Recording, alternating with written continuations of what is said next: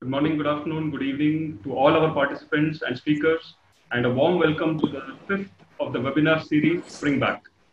This webinar series is utmost important to all of us and the industry members put together because of the current situation in the diamond sector and the heavy and acute volatility that we are facing. And the diamond industry members are really staring at a very, very volatile future. Today we have experts from the industry, from the council, the certification and grading, producers, manufacturers, and of course, Ms. Nirupa Bhatt, who will be moderating the session. The webinar series is important for another reason. We will also dwell on the topic of finance and inventory. These are the two topics which are really important for the industry today. I thank the presenters and the support partners for this webinar and would request Anand to run a small video.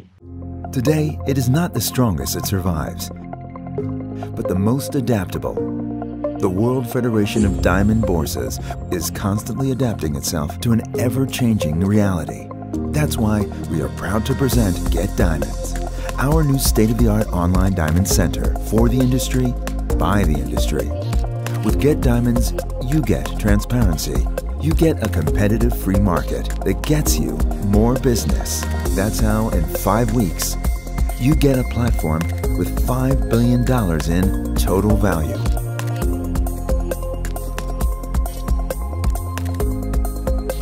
So don't get left behind. Get Diamonds, the biggest diamond search platform in the world.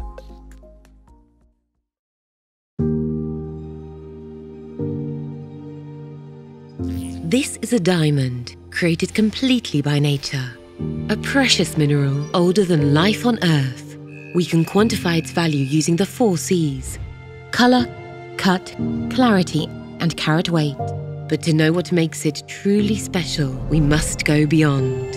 At the De Beers Group, we want to share our expertise with those who value these exquisite gems as much as we do. Let us take you on a journey 3 billion years into the past and hundreds of kilometers below the surface of the Earth. This diamond was born from naturally occurring extreme temperatures and crushing pressures.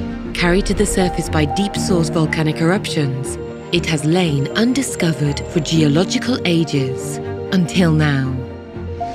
With pioneering exploration and mining technologies, we can find and extract it. With expert cutting and polishing, we can bring out its inner light. And with extraordinary knowledgeable people, we can share our passion with the world. From mining to grading, we at the De Beers Group have expertise in every stage of the diamond pipeline. This has given us the tools to build innovative, flexible and enriching courses, both online and laboratory-based, to help you better understand how these stunning gifts of nature came to be. Because if you love diamonds, your customers will too. Go beyond the 4 C's. Discover a story billions of years in the making.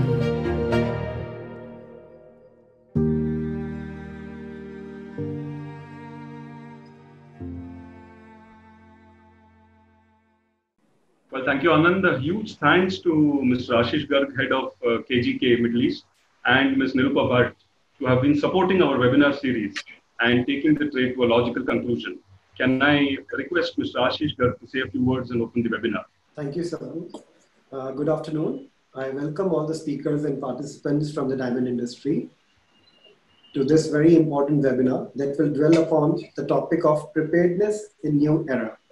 Our industry has seen challenging times currently and is staring at a volatile tomorrow. So today's topic is specifically catering to diamond trade, which is an important topic for me personally as well, as we at KGK are deeply involved in diamond business from mines to market. We are hoping for a quick recovery and a healthy business environment in the future. In the webinar today, eminent speaker has been invited to address the members on the current situation of the industry and a new tomorrow. I'm sure this session will give us international perspective and dwell upon the local challenges and will help us prepare our business for the future. Today, we have Ms. Nirupa Ji back with us as a moderator for this important topic. Welcome back, ma'am. And thank you once again all. And over to you, Subbu, to introduce all the speakers. Thank you so much, Mr. Garg, and it's a pleasure and a privilege to state that we have amongst our participants delegates from State Diamond Trader, South Africa, Antwerp World Diamond Center, Belgium, Dubai Multi-Commodity Center, Dubai, UAE, Ministry of Mines, Zimbabwe, and Ministry of Mineral Resources, Republic of Angola. Warm welcome to all the delegates for this webinar. It also gives me immense pleasure to introduce our panelists for today, who would be taking us through their experiences and expertise. I start with Dr. Martin Lake, who's a special advisor for precious stones at DMCC, appointed to the position in June 2018. Martin is responsible for expanding and diversifying DMCC's precious stone portfolio and helping to grow Dubai into the #1 diamond trading hub in the world. As company secretary of the Dubai Diamond Exchange, Martin focuses on driving trade through the exchange by forging and strengthening commercial partnerships with stakeholders across the diamond industry. To improve governance, compliance, and responsible sourcing, he also chairs the organizing committee for DMCC's flagship diamond event, the Dubai Diamond Conference. With over 15 years of experience in marketing, both rough and polished diamonds, Martin is an expert on the economics of diamond mining and an internationally recognized exploration geologist in gold, diamonds, copper, iron, and coal. Prior to joining DMCC, Martin worked with BHP Billiton Diamonds, marketing and grip diamonds, and has extensive experience in marketing, sales, and business development. Across his career, Martin has lived and worked in 10 countries, spanning Africa, Europe, Australia, North and South America, and the Middle East. Martin is a board member of the World Diamond Council, a member of the executive committee of the WFDB, and a certified Six Sigma Black Belt. He holds a BSc Honours in Geology and a PhD in Exploration Geology from the University of Portsmouth in the United Kingdom. A warm welcome, Dr. Martin Leek. Iris van der Wecken, Executive Director for Responsible Jewelry Council, is with us today. Iris has a background in law and international relations, a sustainability pioneer, leadership executive, humanitarian, and coalition builder with more than 20 years of global experience, working in fast-paced environments including technology, diamonds, jewelry, fashion, and across government sectors. She initiated and chaired the United Nations Global Compact Network in Belgium and launched a children's rights and the role of business platform. She is committed to the agenda of gender equality. She was appointed as RJC Executive Director in March 2019 and is dedicated to a members first strategy and contributing towards the 2030 agenda and the 17 sustainability development goals. She is a member of the board of ISEAL and the Dwellers Vigilance Committee. Iris has been an active volunteer for the Special Olympics for over 30 years. She ran the New York Marathon for UNICEF. A warm welcome to Iris, who will today guide us on the transparency and compliance for the diamond industry. So Raj Mehta is a director with Rosy Blue NV and a board member of GetDiamonds.com. Raj Mehta started his career in 1991 when he joined his father at Diamond Cutters Antwerp, where he set up and developed diamond polishing factories in Belgium and China. In 2001, Raj and his sales and manufacturing team joined Rosy Blue. With his experience spanning rough diamond sourcing, polished diamond manufacturing and sales, he is currently responsible for Rosy Blue NV's polished diamond division, where he heads business development initiatives and optimizing distribution through continuous improvement in operational efficiency and implementation of new enterprise software solutions. He is also on the board of the recently launched GetDiamonds.com, pitted as the answer for a healthy and robust diamond pricing platform. We will get to know about it in this webinar. It is indeed a pleasure to welcome Mr. Raj Mehta to share his invaluable experience with us. Welcome, sir. Deepak Lucky, Managing Director, Sparklers International DMCC, is the third generation diamandier from Lucky Group, a 100-year-old company in the diamond industry.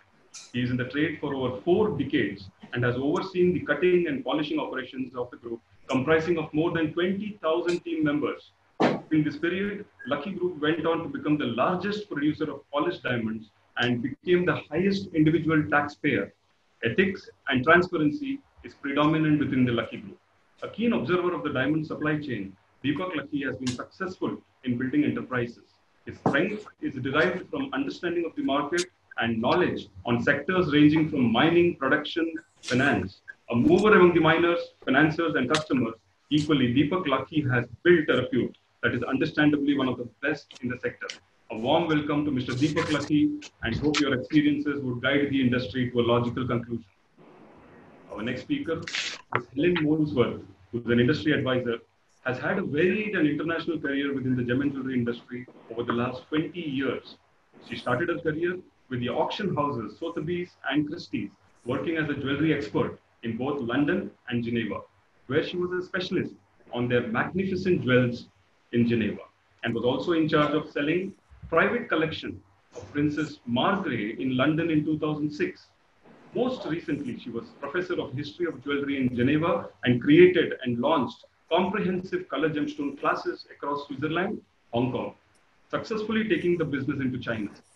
The last 10 years, she has traveled extensively for all major international shows for business development, colored gemstone sources through Asia to America, and has taken on senior advisory and sourcing roles. Helen has a degree in classics from Christ Church, Oxford University, is a fellow of the Gemological Associations of Great Britain and Hong Kong, and a fellow of the Society of Antiquaries in London.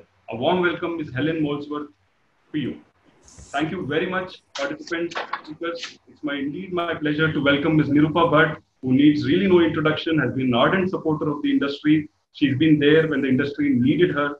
A warm welcome to her to moderate this webinar and see to it that the speakers, with their experiences, share the entire industry knowledge towards a perspective. Thank you very much, Ms. Bhatt, and welcome. Thank you, Subbu, and thank you all the panelists for joining us. Ashish, thank you for taking this initiative and continuing to work to bring in news topics and the panelists. The topic of today's webinar is Diamond Industry Beginning of New Era.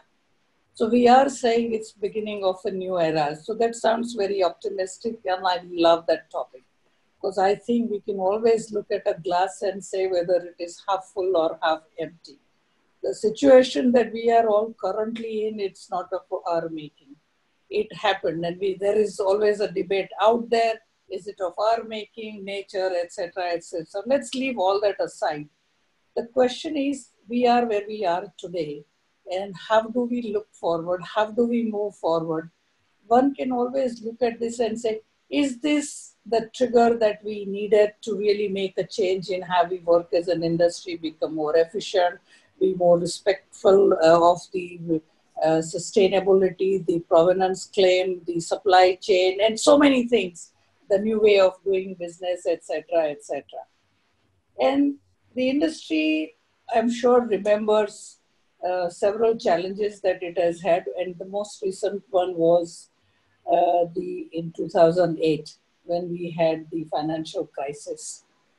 And we did have problems at that time, and the industry was concerned and worried and wondering what will happen next. And I think the industry emerged stronger after that. There was a period in between for a year or so where, you know, everyone was trying to understand what to do next, etc., etc. So Martin, I have a question for you.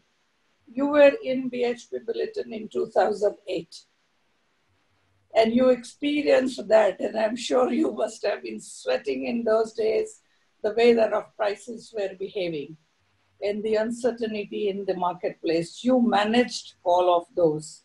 How do you look at today's situation compared to what we experienced in 2008, and what do you see as far as going forward is concerned? Yeah, thanks, Nirupa. Look, the market situation in 2008 and today has a lot of similarities, but there's also some differences. So if you'll indulge me just a bit, let me just go back and look at the state of the industry back in 2008. We had a much more consolidated supply in that you have 5 major miners supplying regular customers. Today we've got many more suppliers, and most of the product, a lot of production is coming through tenders and into the open market. So you're seeing a lot more volatility in today's market than you did back in pre-2008. The other thing is that in 2008, De Beers had offloaded a lot of stockpile. De Beers was still owned by the Oppenheimer family and based in London, and there were good margins to have. So we went into 2008 crisis in quite healthy financial situations. There were several banks involved. Compliance was relatively easy. You just needed your passport for your KYC. And it looked, in hindsight, when you look at today's situation, it was a lot more simple. But actually, we were also very complacent in 2008, and none of us saw the global financial crisis coming. And there wasn't a lot of innovation going on. So the 2008 crisis actually helped us innovate, helped us become more nimble, and helped us to adapt. And as we come into this crisis, again, nobody saw this crisis coming. It's a health crisis, which is turning into an economic crisis.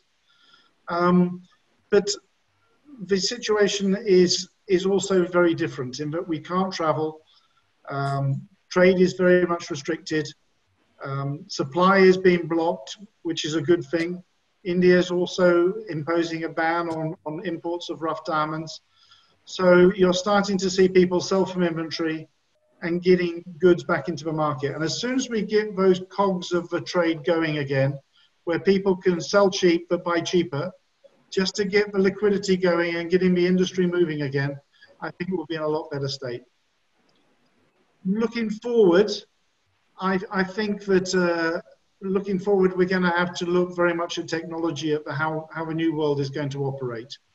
And when I say technology, I'm not just talking about Zoom meetings and high-resolution photographs of your inventory on different platforms. I'm talking about looking at your supply chain. How can automation, 3D printing, robotics improve the supply chain so that we can speed it up, so we don't have this 6 to 12 month lag between mining a diamond and getting it onto the retail shops? How can we get the diamonds to the market much faster?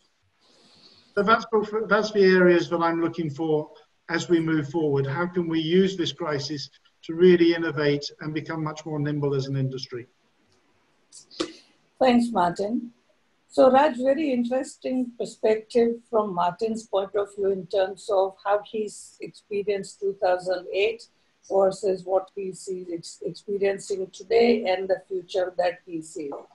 He mentioned something very interesting, which is in 2008, the financial situation was healthy. And of course, there are some significant differences between then and now, which is in terms of the inventory. And of course, the world had not stopped at that time. It had slowed down, there were issues, but now everything seems to have just stopped.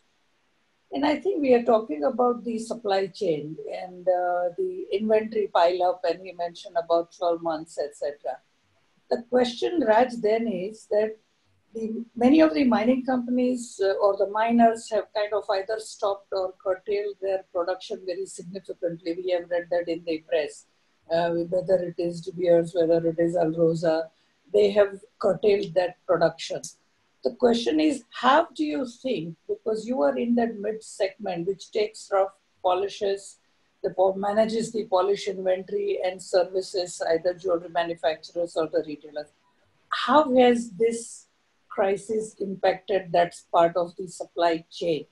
And how do we really move forward? Is there in terms of the beginning of a new era, do you see that this part of supply chain will have to work differently?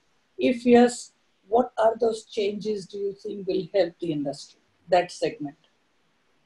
So thank you, Nirupa. So what we see is basically the inventory pileup has happened over the last many years. It's not suddenly, it has not come to light that there is an inventory pileup in the industry. There has been a situation, and the feeling that diamond people have is of a FOMO situation, fear of missing out. This fear of missing out on business is leading to a lot of irresponsible approach to business, over purchasing of rough, over manufacturing of polished, and without understanding a lot of the distribution side on the polished side as well. So we see that all these different angles that come into picture while you make a strategy for a business has made the situation today even much harder if you look at it. And of course, already at the end of 2019, we could see the business slowing down a little bit. Although it was slowing down, January, February of this year, we saw a tremendous hype in rough purchases, which was very, very surprising. There was really no reason to it. Then, of course, we had the COVID situation that came into picture, which put a break to the hype. But in really speaking, there was no need of that hype in January, February. So this behavior and this approach to the industry from the industry side has to be rather than looking at our competitors, what they are doing and what I'm missing out on, we should look inside our own companies and then strategize what we can do best and what we are best at, rather than feeling that I'm missing out because this company is doing this or my competitor is going in this direction. If you really take an inside look at your own companies, you will understand better how to improve your supply chain, how to do the purchases of rough, how you should be in line with demand and supply, rather than because I want to take market share or I want to become number one. All these decisions need to be way more sustainable and much more taken more responsibly. So this is how we see it. I mean, that's one way of limiting, having a damage control, let's say, or even controlling or best use of finance. If I can just add another kind of a very small question to that. What you say makes absolute sense. Do you think that we will remember as an industry once we start actually getting into routine and we will not be worried about missing out, as it has always happened in the past? What's your sense, or do you think this is much bigger and this will really impact how the industry behaves? What's your assessment? So looking at history, people forget very quickly what has happened in the past, unfortunately. So far, we've only seen that we forget what has happened in the past. Hopefully, this situation will remind us that nothing is forever, and that we need to be very flexible and very, very, flexible in changing with times. And like I said, the approach to the business has to be looking inside your own business and what you can do with the finance that you have available, with the demand and supply data that you have available, with your, like Martin also said, that the technological part on the supply chain, how do you shorten that? So people, I hopefully take another approach to the business rather than feeling constantly FOMO. Just as an example, FOMO is at every level of our industry, whether somebody participates at a fair, somebody does a deal in the rough, or somebody does a deal in polished. Everybody feels that they are missing out because the competitor has done it. But can you do it at a better level? Can you do it by adding value? Or are you just going to reduce your price by 5% and get the deal?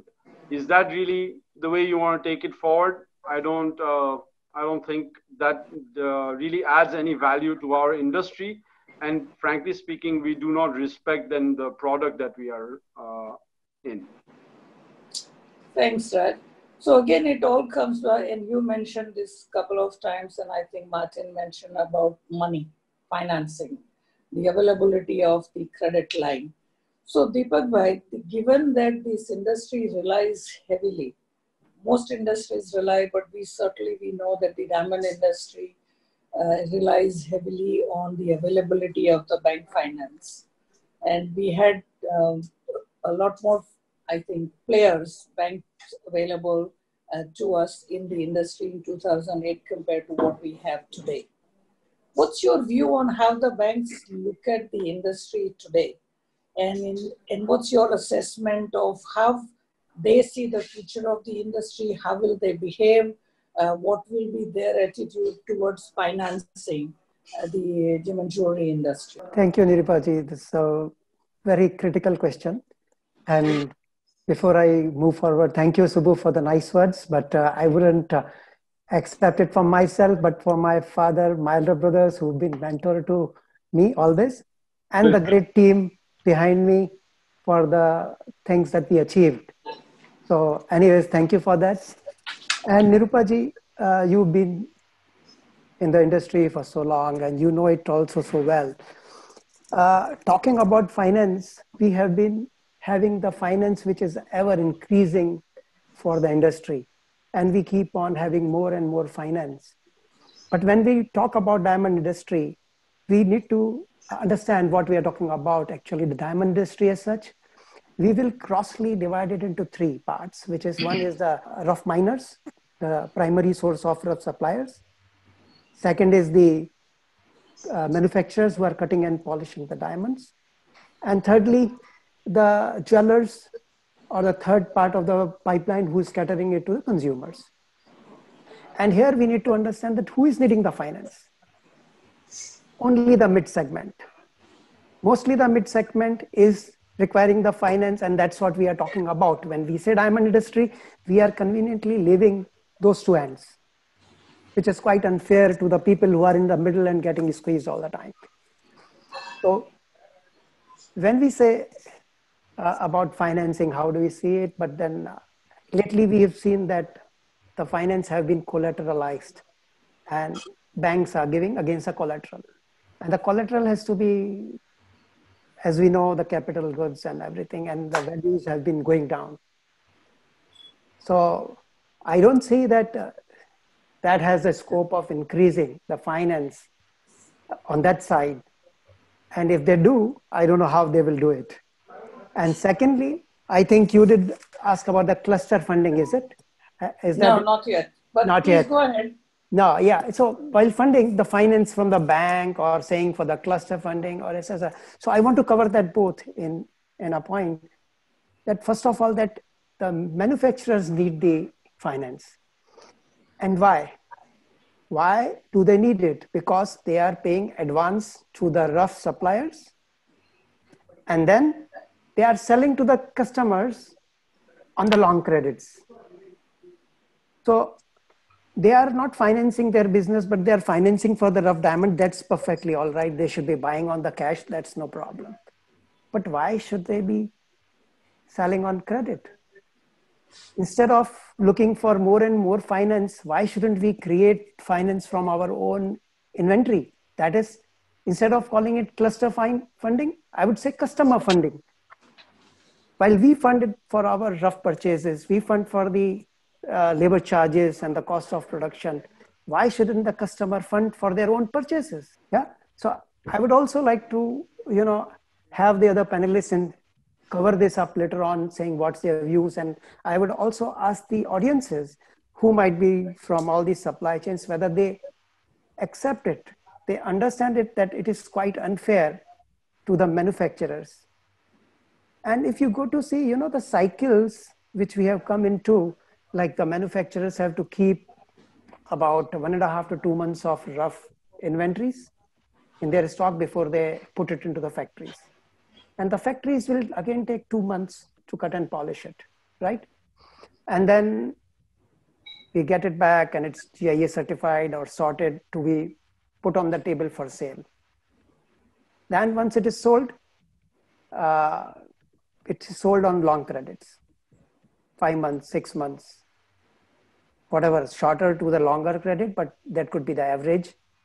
And we can contradict that if somebody does, no problem, but maybe in the audiences. So we need to find out, like, is that a right way of doing business? And should the mid segment be squeezed from the both sides? So I would say we should stop looking for the fresh finances. Instead, we should create finance from within us, from the inventory. We also discussed that, the inventories are huge. Say, generally it is said that safely market is having 6 months inventory. Shouldn't we liquidate it in time? Liquidating, not by short selling it, but creating a market for it. And with appropriate marketing, we sell it, and on a very short credit, or maybe it should be on cash also. Why not? And then soon we'll see that we will all be in a very comfortable situation. And our group, we are living that experience. And if somebody says it's not possible, that we say it's very much possible if we want to. And as Martin also rightly said that, about the import ban, the self-ban by the industry, it's a really good move that they are being sensible. The industry is being sensible. And they have to hold on to the buying, and they have to cut short the credits. Let it be the, cash sales or something. And then we will be definitely out of the problem. So I think in some ways it resonates to what Raj mentioned earlier about the supply chain, or that mid segment is buying and getting all the finance or asking for the finance and giving credit to their customers, be it jewelry manufacturer, polish, and that is it because there is a fear of missing out? So maybe that's something where all the participants and I think all of us need to give it a thought. That are we really afraid of missing out, that we are getting into this kind of, or we got into this kind of a situation? So if I can switch to the consumers for a minute, then Iris, we have been discussing the issues that the supply chain have. How do we really make sure that we make that efficient, the fear of missing out, there is a huge inventory, etc. And generally speaking, the jewelry manufacturers and the retailers, who are a very, very important part of the supply chain, what can they do to really, or how can they help us to create more demand, to create that pull? Because I know in RJC has been really working hard for many years now to create that transparency in the supply chain. Do you think this COVID-19 really is the turning point again? So that what Deepak Bhai mentioned as well as to that, if someone really wants this, why do we have to give credit? Because we have more supply than demand, in very simple terms, if I may say so. So what can retailers do really to bring in their consumers and bring that transparency? What do the consumers want? So from RJC perspective, can you tell us what are the consumers expecting, and how can RJC really help their participants and members? Nirupa, first of all, thank you very much for the opportunity for RJC to participate. If we look at the post-COVID and the recovery stage we're hopefully starting to be in, we know that before the COVID came in, that consumers, especially millennials and Gen Z, were already looking for much more behind the product. They want to understand what the product is all about, what the company is doing, and really understanding the values and the purpose of an organization.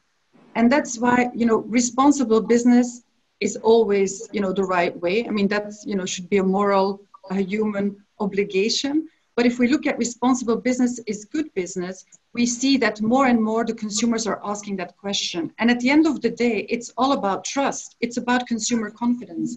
If we don't have a consumer that wants our product, then we don't have a market, then we don't even exist.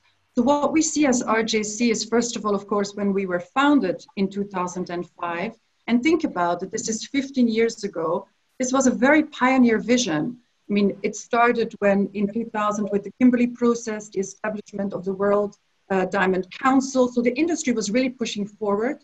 And you had the mining houses like De Beers, Rio Tinto, driving proprietary initiatives. Then 2005 RJC. And where are we now? Well, indeed, like you said, we've grown. We have today 1,250 companies. We've included scope like colored gemstones and silver. But we believe there's a huge opportunity for more companies to step in. And it's the only way forward. And research, and I invite you to look at some of the research that has been done during the COVID period by Bain, are also looking at the consumers from industries and looking at luxury products, looking at jewelry. And what do they see is that the consumer that will get out of this COVID will ask more critical questions about the authenticity, about the management practices of the organization, and how a company tackled COVID. In other words, what are the concrete actions? So I think that's the positive news. I think one element, Nirupa, that I do want to add is that, of course, it is complex. You know, sustainability is not an easy journey. It's a journey of continuous improvement. And I think it's important that we do not overpromise to the consumer, but that we tell, you know, the concrete actions. And that, I think, is why we as RJC believe we're more relevant than ever to really help companies be resilient and be ready for that consumer, because we have this strong code of practices that includes human rights, labor rights, environmental impact, etc. So really to show that product integrity and management practices are at the heart of doing business. So it's the only way forward to drive consumer confidence and commercial markets. Thank you, Iris. So this, when you talk about, you know, we should, what the consumers would ask, and they want to know how the companies behave during this period and all that leads to that, how will the jewelers communicate and engage with the consumers? Now, so they have to engage with the consumers for the product and the practices, the business practices that they have been following. So in that sense, there is some sort of a communication, education, etc., that one would need. So Helen, the question then is that we as an industry are very transaction based.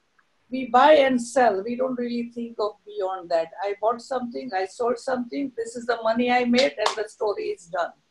The question is, how do we really bring in this factor where we are able to really engage with the consumers? Because to say what Iris just mentioned, what Deepak Bhai mentioned about, you know, financing and why should we sell on credit? So how do we really help them? How do we help the retailers to really sell? And they don't have to give credits, because if we see the retailers as well, they are giving long credits to their consumers as well.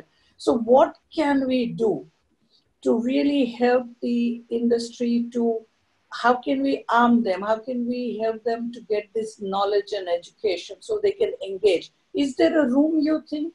What would you recommend, and how do we go about that? I think this is so true what a lot of people are saying here. We're seeing changes where we've got to adapt to what the consumers now need more than ever. And one of the most important ways of doing that is going to be getting across the level of trust. It's exactly what Iris just said. And trust is basically about information and transparency, right? So people are going to need to have more information from us as the diamond industry, and they're going to have more transparency from the production line, and they're going to need to have more stories to be able to help sell the dream to a certain extent. But it's also been a change in the consumers, where the younger generation now don't necessarily want the old dream that we sold them in the 1950s. And there is a change in the way that the young consumers are needing to have information. They don't just want to be sold the marketing.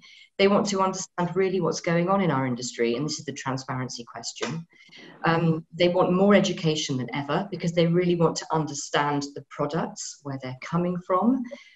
We see this not just in the young generation, but internationally in different cultures. Chinese picked up on the education hugely, understanding our industry. And I think it's our responsibility as part of the industry to make sure we supply that information in a completely open and available way, which supports the trust that they then give us in the product that we are offering effectively. And there's two ways this works. You know, it's not just the information that the consumers get, but it's also that we are educated. And I feel it's very important that the industry itself stays abreast of all developments, but also the information and how we can help then give that information to the consumers. It's a two-way situation. The more we help learning ourselves, the more we're going to then create the trust and be able to sell better. So it's you know, we improve the industry along the way. And for me, we're seeing at the moment wonderful moves across the board from people like De Beers to have had free access to online learning during COVID. This is industry responsible education, because we are helping to support each other, which then long term will build the industry.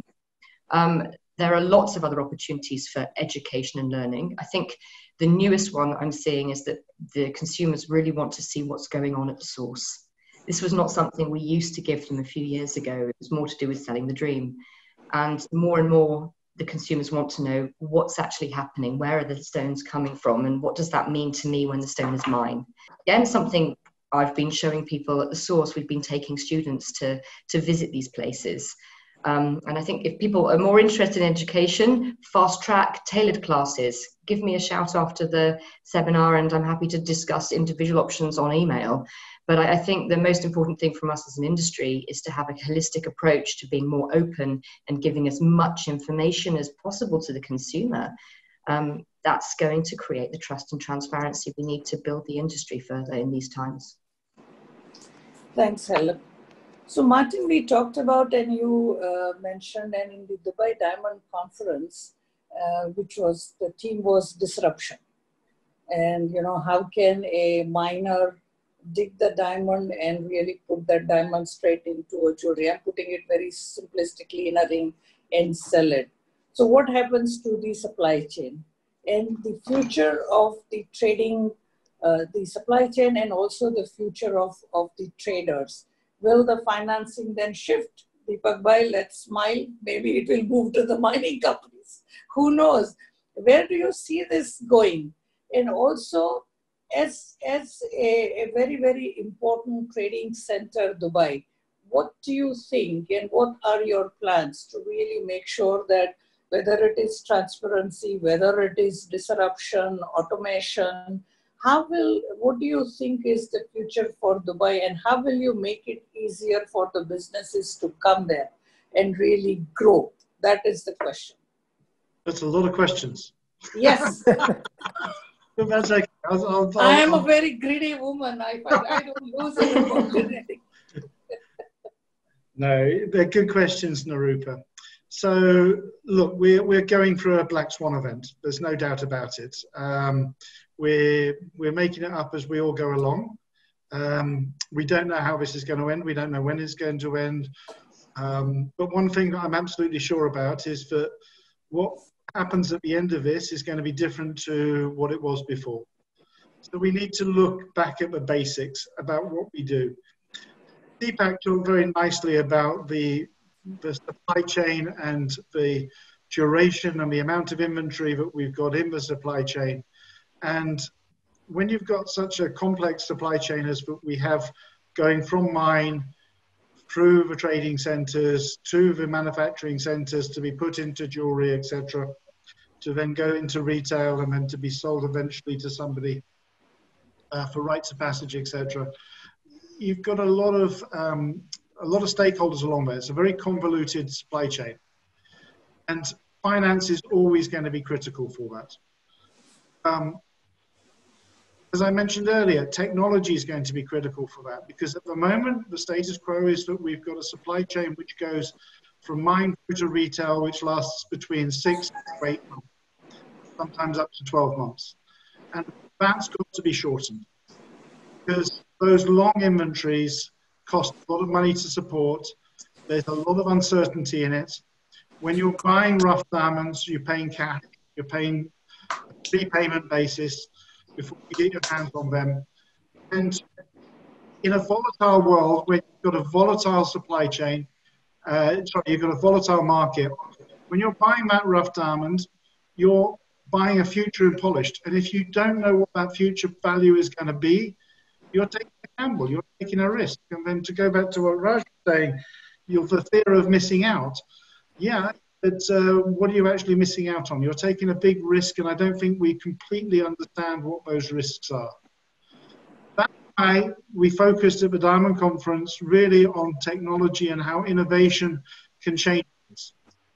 Nirupa, you used to work for the GIA, where it would take a long time to get a certificate for a diamond.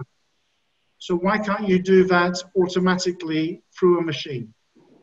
Why can't we get grading done through a machine, for example? And then we'll buy the machine.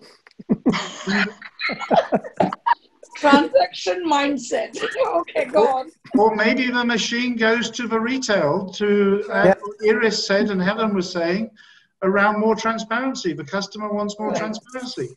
Why does it even need to be anywhere near the factory? Why can't it be multiple locations? I think we need to be really thinking outside the box. And when I say the supply chain needs to go from mine to finger in one day, just imagine, what would that actually look like?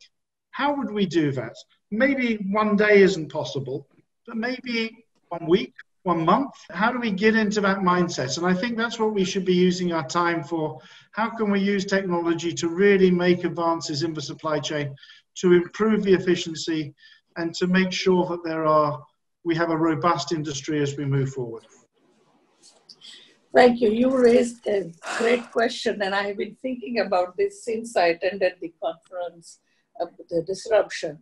But that also brings in a very important question, and I have been having this question in my mind since I attended that conference. Never had the opportunity to ask, but I will pick Deepak Bhai's brain on this. You know, the pipeline has in some ways shrinking, it consolidated in last few years. So as the number of players reduced, the capital they bring in the industry has reduced. So the availability, the risks have increased than what they were in the past, because we had more number of players, the risks were spread, etc., etc. So Deepak Bhai, in your opinion, this mind to finger concept, what will it do to the finance, and what's your take on that? Well, then the cycle becomes quite small, and if the miners can manage it, and then they can put it to the jewelers and they're selling it, and then they wait for the customers to come and buy it, and they are selling it for cash. That's a time frame they will require, but the management is huge. And it's like, the farmers growing the food grains and then putting it to the restaurant, and they are having their own restaurants. Great analogy. Yeah. So we are hypothetically discussing that. I appreciate it. And if that happens, I say, okay, bye-bye. I look for some other product and some other project. But then this is a very time-consuming thing.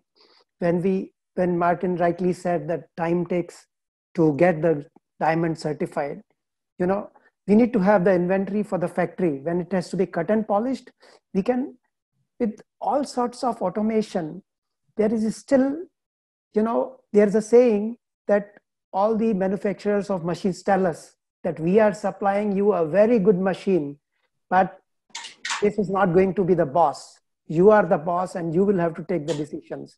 So the human factor is not going out yet. So we cannot just churn out polished diamonds from the rough diamonds that we are getting the polished diamonds. And now only thing we've got to do is to set it in the ring and sell it. So there will be a lot of things.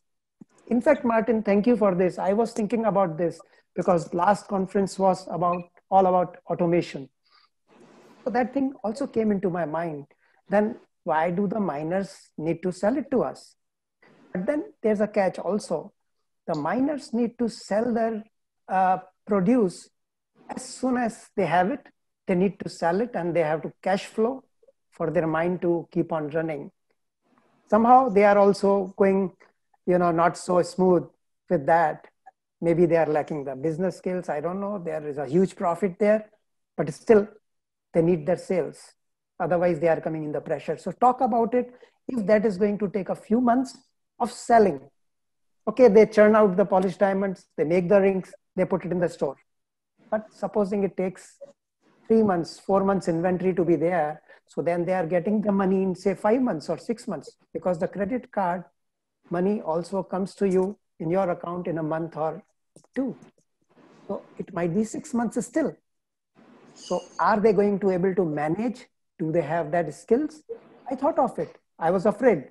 But then I said, no, it's not possible. And that gave me a comfort, very frankly speaking. So in the meanwhile, so till we get to that very kind of situation, which may be, as Martin said, a few weeks, few months, who knows? Because I think in today's age and time, I would never say that will never happen. You never know how things change and how quickly they change. So I think we have to always think of the options. So in the meanwhile, we need various tools and platforms to really make sure that we are able to move are able to connect with the prospective buyers and move the diamonds, jewelry, etc. So Raj, your absolute new initiative, Get Diamonds. So can you tell us what is so unique about that?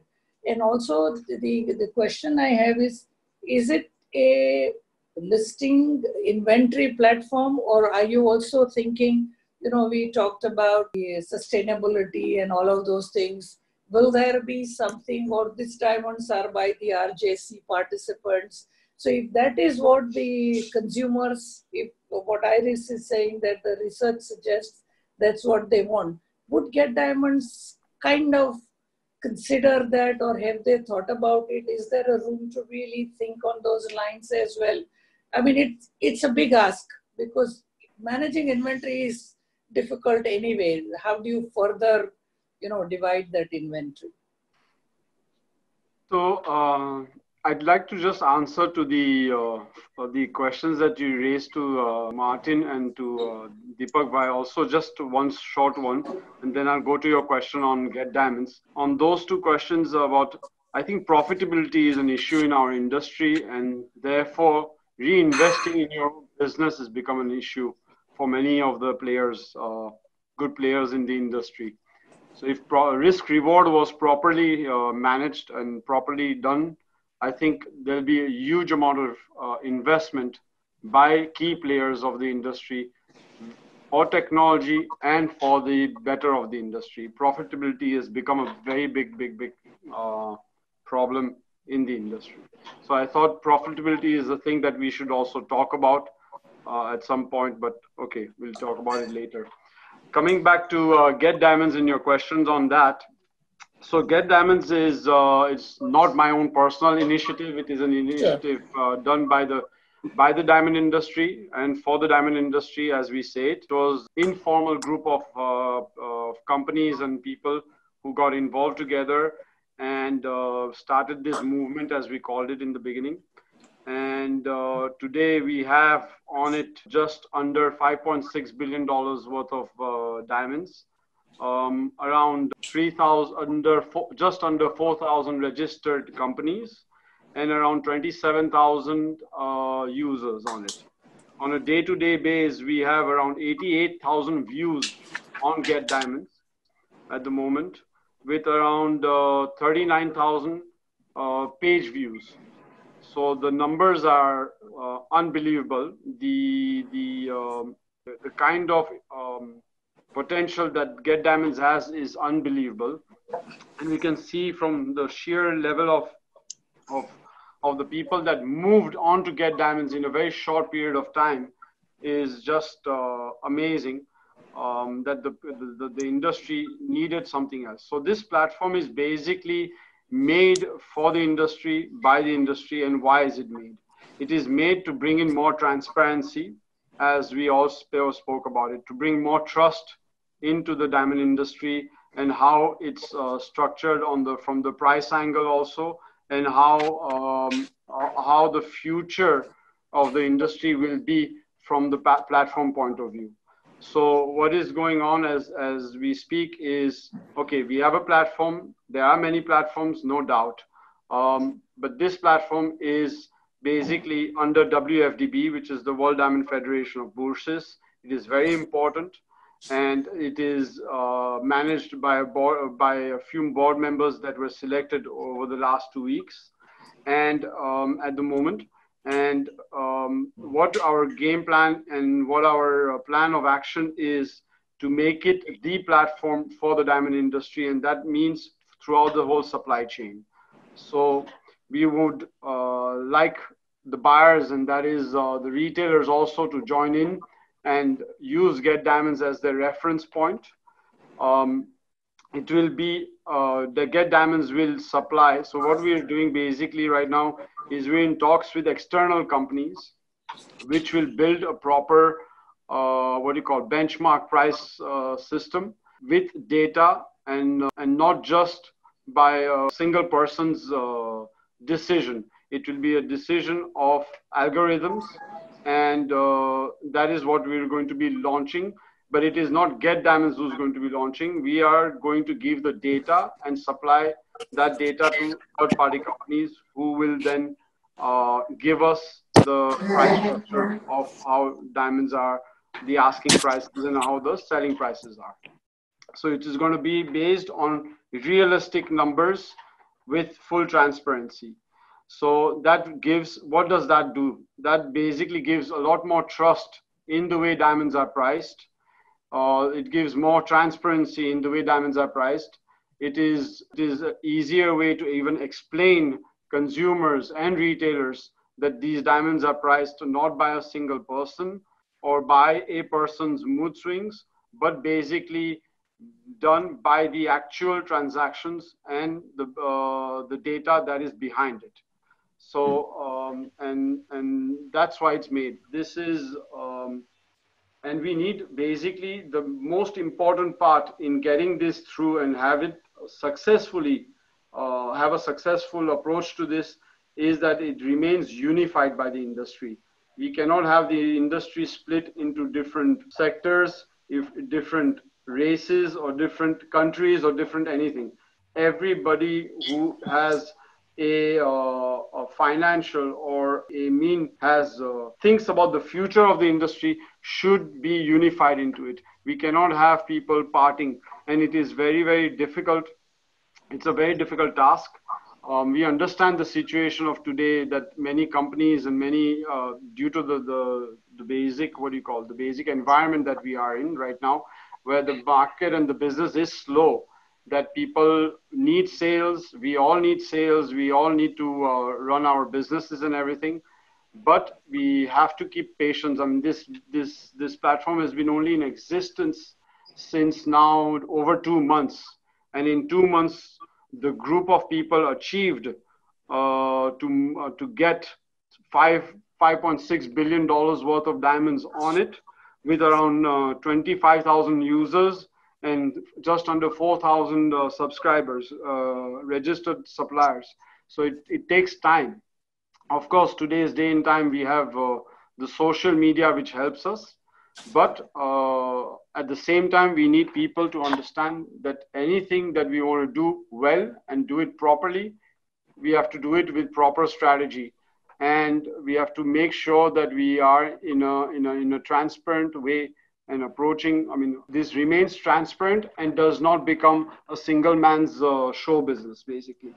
So the main aim of this platform is to create completely an independent non-profit organization. I mean, it is already by a non-profit organization, WFDB, but we want to remain so, and we want to keep it completely transparent. So we welcome everybody to put their stones on it, to list their stones on it, to use Get Diamonds as a reference point.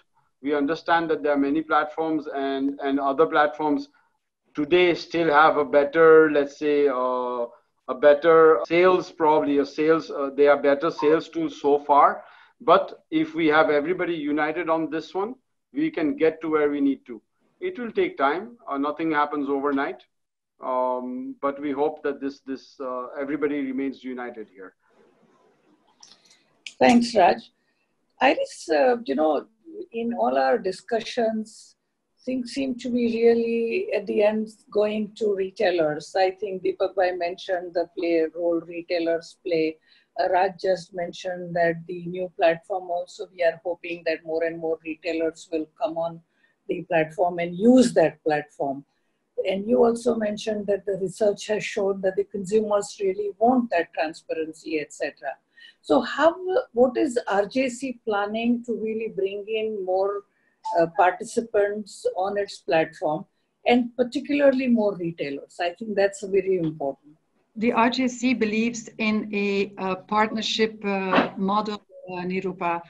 We also believe that the only way forward to retain our membership, but also to attract new members, is to work together in collaboration with many organizations. And when I just hear Raj about this platform, my first call of action to the World Federation of Diamond Bourses is, how can we work together with RJC? How can we ask members of that platform, for example, to give them the option to join the RJC and take the time to integrate the code of practices into their operations.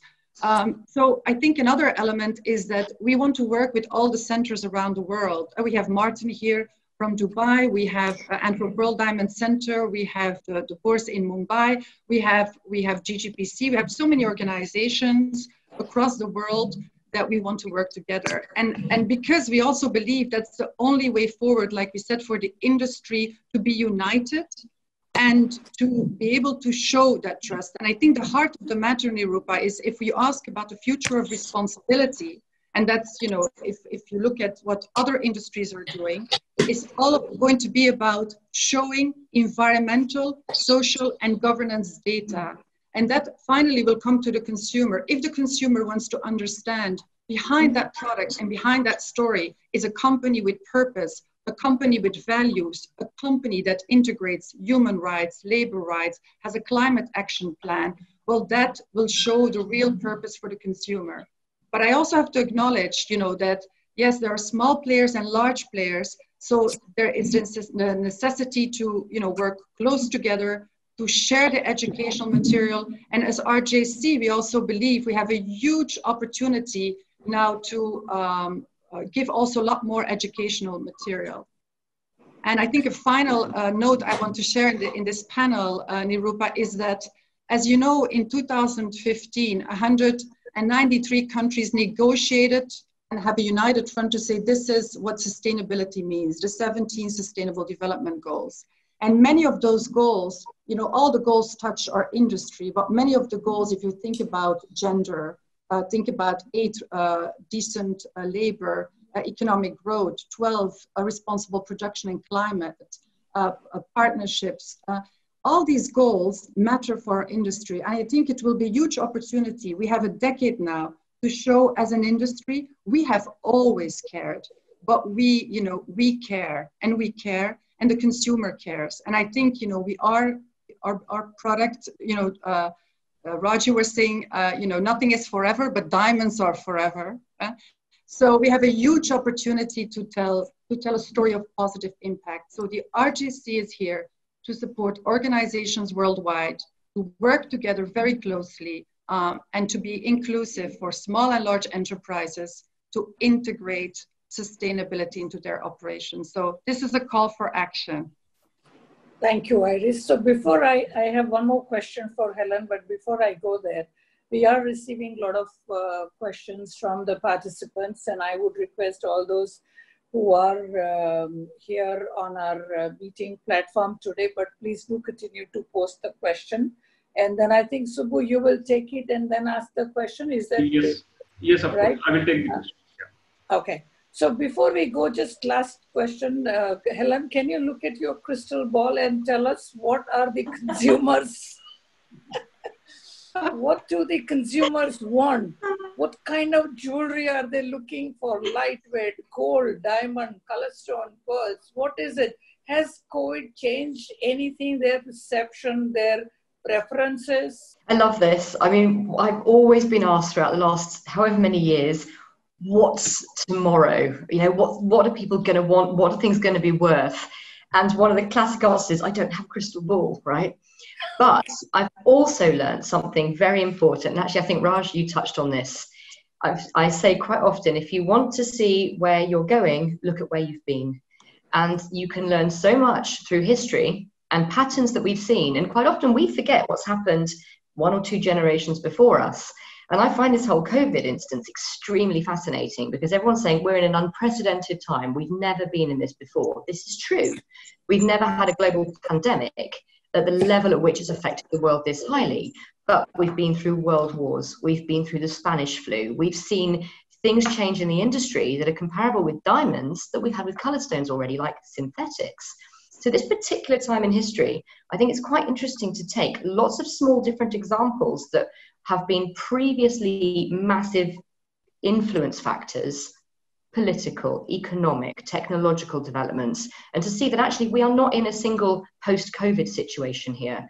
And I think this is the danger we have in our particular situation right now. Yes, we're going to have a change after COVID, but don't forget we were already in the middle of several huge shifts within the industry and globally already. We'd already seen the up and coming change with China, with the new generation, with digital, and also with synthetics. And my prediction, if I may, is going to be that yes, we will see a downturn after COVID because there'll be a global economic knock on. Of course, we're going to see a global recession to some extent.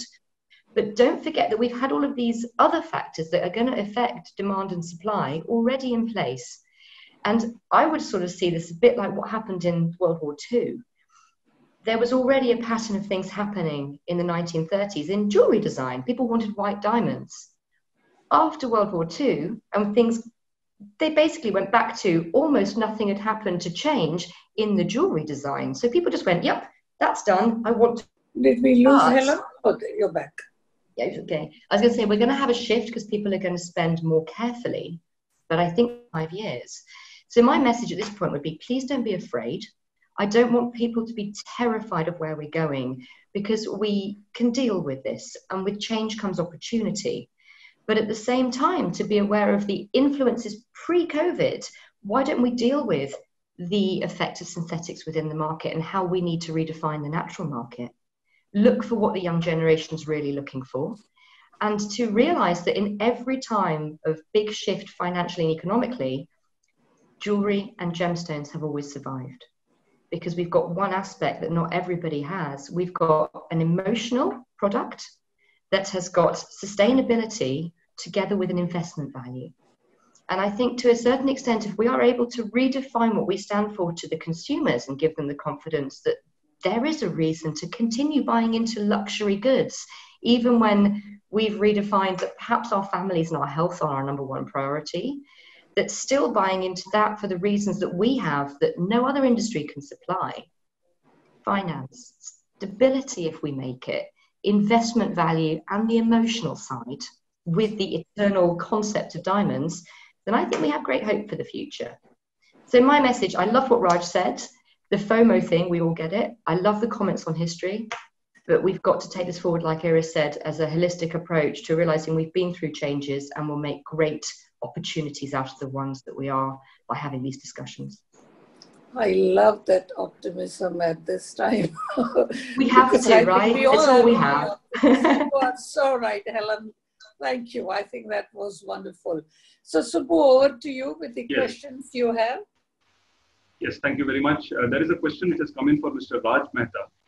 Since there is an inventory problem with the suppliers, will there be a price war in the near future with respect to diamond supply?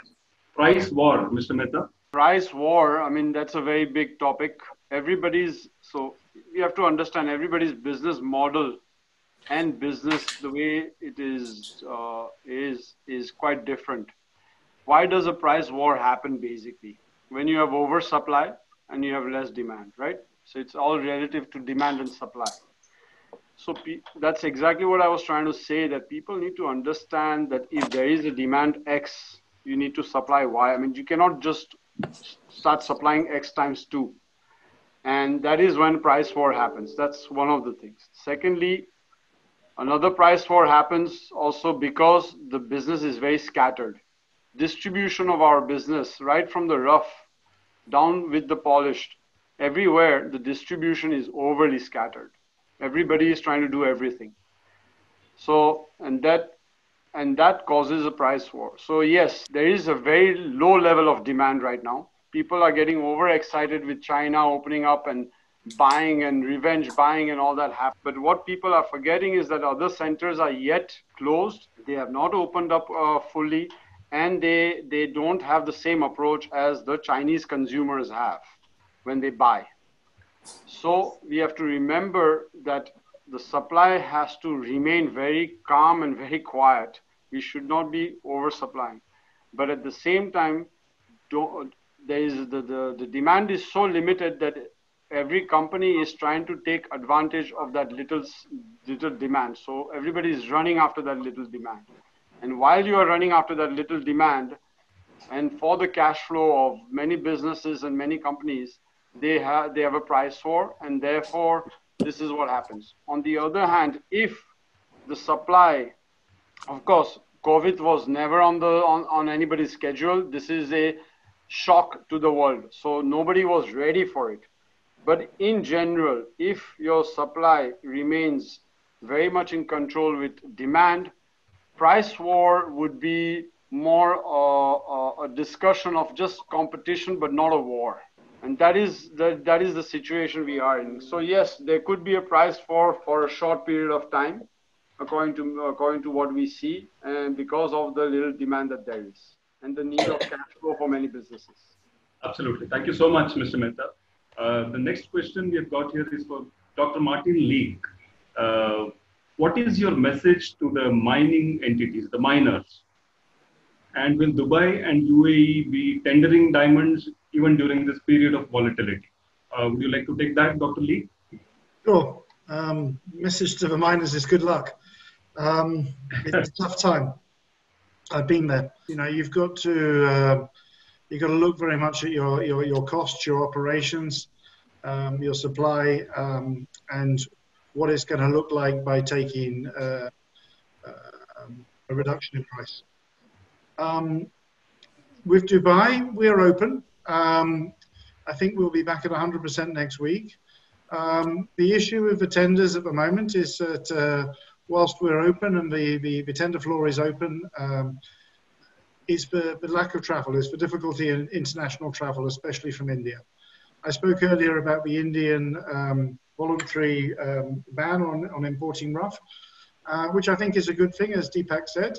I think it's a good thing in that it will allow people to sell them from inventory, but it can't go on forever. And we will need to get back to business. We will, as I said, I agree with Helen, you know, we've been through pandemics before. We will get over this. Life will return to normal. We're not going to go back and live in caves. We're going to be able to shake hands again and get on with business and get on aeroplanes. But it's going to take some time, and we need to do it properly and safely. So those are my messages. All right, thank you, Doctor. We have a question here which is for the floor. Any of the speaker who wishes to answer can do it. Can you please help the industry in recommending alternative finance options? Do you have for us with respect to finance requirement, alternative finance options? Any of the panelists can take this question. Well, I'd love to say, if I may, that I'm working with some vehicles within the industry that are alternative finance options. So I'm happy to raise my hand and say if anybody would like to send me an email after this, I'd be delighted to discuss opportunities with them as needed. You know, we've all said we need to help each other as much as possible, alternative options and just discussions at this point to see how people can be helped. The liquidity is going to be so important in the supply chain. It already has become so. We know this more than anything from experience in previous years and right now. I'd be very happy to discuss this with anybody who needs a bit of advice or perhaps some direct help. So please email me afterwards. I hope you don't mind me jumping in there, Sidhu. Thank you. Ma'am, can I continue this question with your permission? Yeah, please. Iris wanted to say something. All right. So Iris, please yes, go ahead. Yes, Ms. Iris, you can. And then I'll... When we talk about access to finance and bankability, it's a term that Erik Jens always has used. But, you know, it's again, what is really critical is the element, again, of trust and transparency and practices of an organization. And just for your information, and I think, Helen, we should definitely take that conversation offline, is that we as RGC are also starting discussions with financial institutions and also private equity companies just about the linkage also of the implementation of the work, like on the code of practices and what that means to the element of trust. So if we want a resilient business, you know, it needs to be a trusted business. And for that, again, you need data. So I go back to the heart of the matter in ESG, environmental, social governance data. It is the future for the industry. And we as RGC are here to partner with all the organizations to drive that. Thank you so much. A last point here, taking a cue from the earlier question, alternative finance will attract huge interest rates. So will it be really viable for the industry to get into alternative financing? Mr. Mehta or Mr. Lucky can take this point.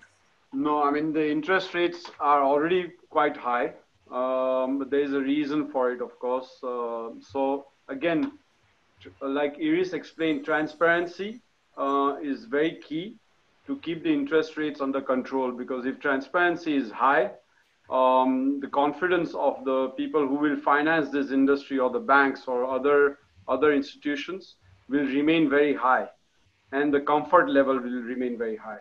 So of course, that is pretty much linked with transparency. Industry cannot take high interest rates anymore. I mean, higher than today. It's peaked. So I don't believe so. There is no profitability in the business. So to pay higher interest rate is definitely not the case. Thank you so much. Over to you, Ms. Bhatt. So thank you all for being on our panel and answering questions. And I think from what we have discussed, I think a couple of things, Subbu and Ashish, for future that needs discussion. I would certainly like, I think, the DMCC conference, which was about disruption, I think needs further conversation and discussion. I think we need to really talk about that more and how will it impact the industry?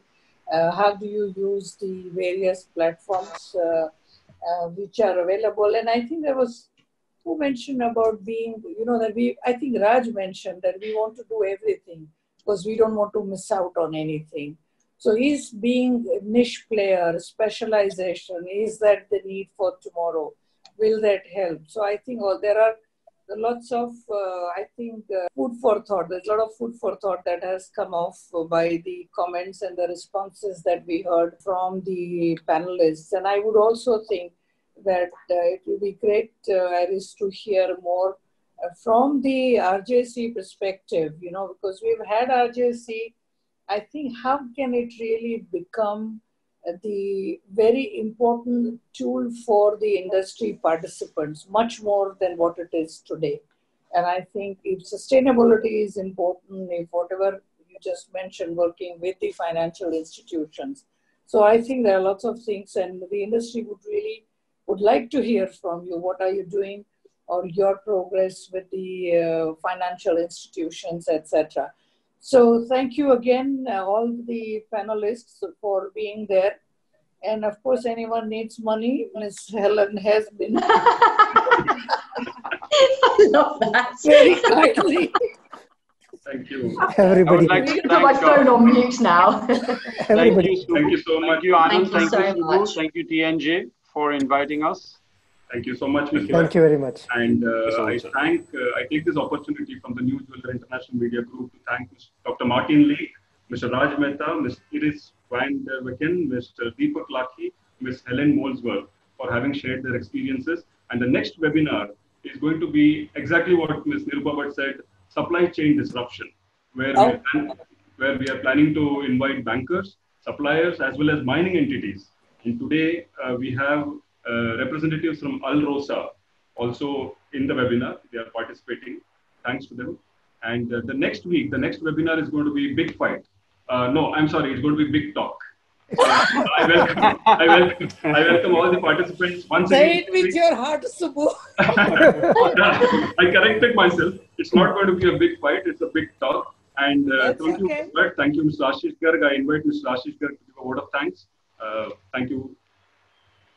Thank you, Subbu. I would like to thank all the participants and all the speakers who have discussed this very important issue today. Industry pain, the midstream pain was very evident in the discussion. At the same time, a lot of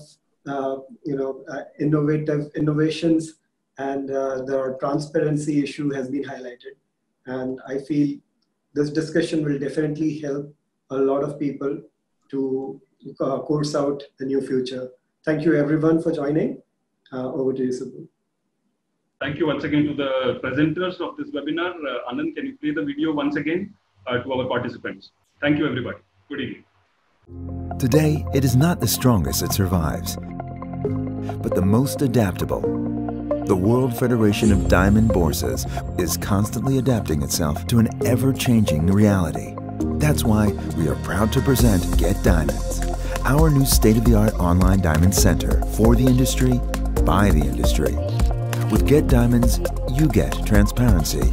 You get a competitive free market that gets you more business. That's how in 5 weeks, you get a platform with $5 billion in total value.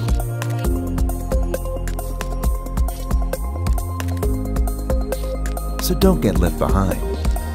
Get Diamonds, the biggest diamond search platform in the world.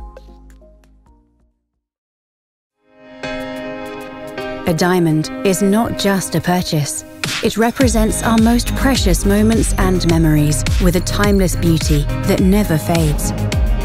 At De Beers Group Institute of Diamonds, we know how much consumers appreciate being informed enough to choose the diamond that best suits their needs and desires.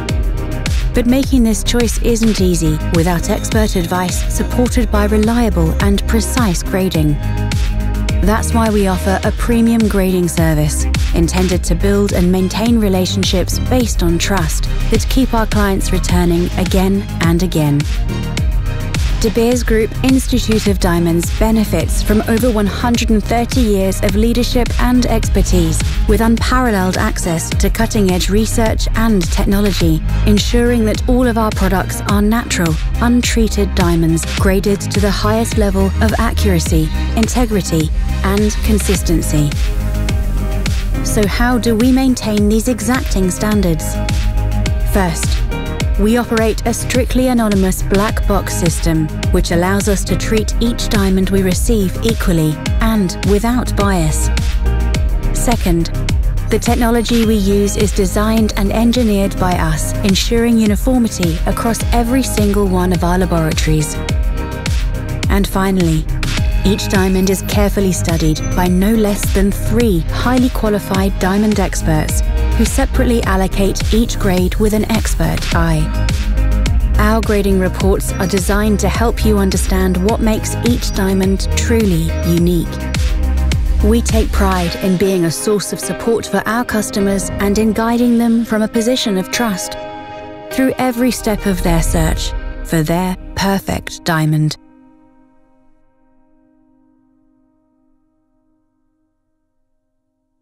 Thank you so much, ma'am. Thank you for the panelists. We take your lead. Thank you. Thank you, Nirupa. Thank you, everybody. Thank you so much, everyone.